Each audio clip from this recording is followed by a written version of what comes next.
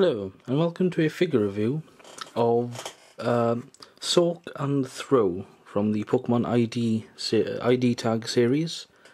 Not sure if that's the official name of the thing, but that's what I put in the video description because that's as best description as I can think of.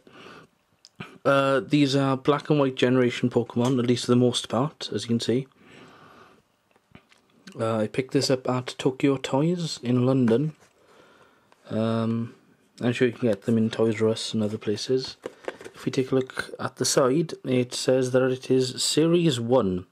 So I'm assuming they're going to do as they did with, well, all the other Pokemon figures for several years, and have other series and packs and such. So if we take a look very quickly, Snivy and Panpour, there's Oshawott and Pansear, there's Beartic and Braviary. That's a pack that I didn't see but is pretty cool. Scraggy and Yamask, another pack I didn't see. Actually, I don't think I saw many of these in the shop.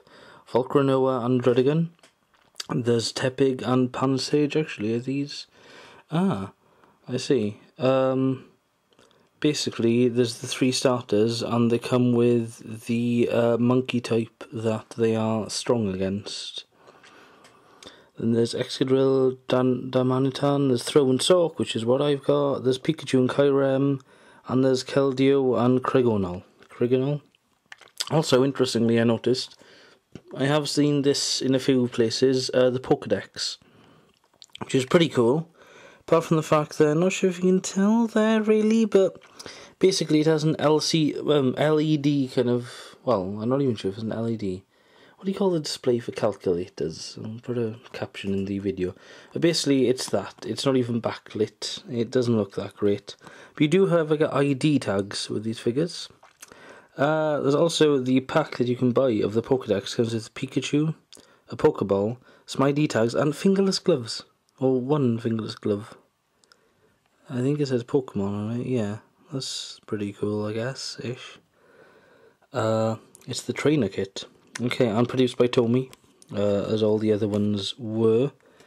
So as you can see, they look pretty detailed. They've got ID tags. I shall proceed to open them, and I will be right back. Okay, let's start with the ID tags. They're the same, so I'll just show you one. And that's Throw as one. Throw, no, Judo Crack. Wow, that's French. It gives you the weight and the height. It's yeah, okay. Oh, it gives you in pounds and kilograms and height in feet and meters. That's pretty cool for different systems and such. On the back, I'm assuming this is how the Pokedex reads it because it's fighting type, obviously. But yeah, I think the Pokedex reads these really weird line things because this is cardboard. Like, feels very cardboard-esque. It's a bit perplexing, really. Then I guess the backs do look different, kind of. Yeah, okay.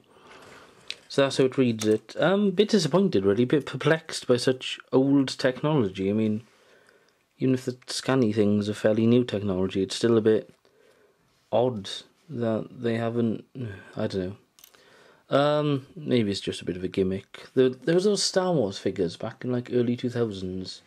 You had like the voice chips and such. Anyway, on to the main event.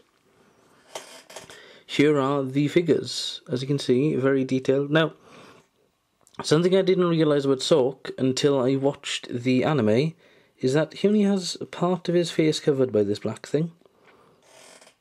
I always assumed, because you saw him either from that direction or there in the games, that he just had this all the way around, but he doesn't.